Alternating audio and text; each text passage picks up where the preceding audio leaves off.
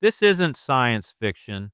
A team of Chinese researchers just published a paper in Joule. Yeah, that's a real journal, not a protein shake. And they say they've figured out how to extract water from lunar soil and turn it into fuel. Yeah.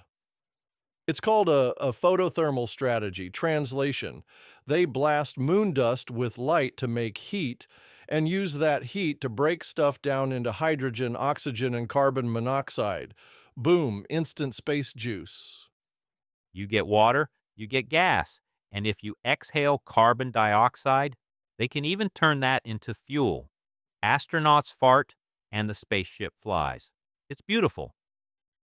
I mean, technically, yeah, the future of space travel might depend on astronaut breath and moon dirt. It's a weird world.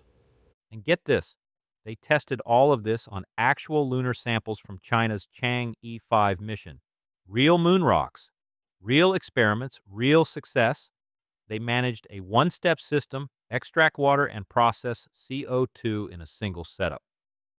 Lu Wang, one of the lead researchers, even said, and I quote, "We never fully imagined the magic that the lunar soil possessed."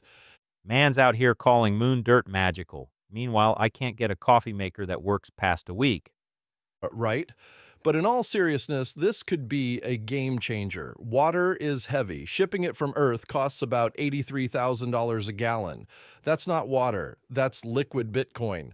So if they can extract water and make fuel on the moon, it opens the door to permanent moon bases, long-term missions, even Mars hops, all without resupply missions draining Earth's wallet.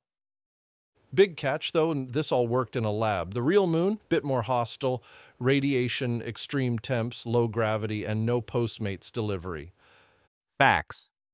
Still, it shows how far China's space game has come. 2 decades ago, they were barely in the race. Now, they're grabbing moon rocks, running lunar chemistry, and aiming for a moon base by 2035.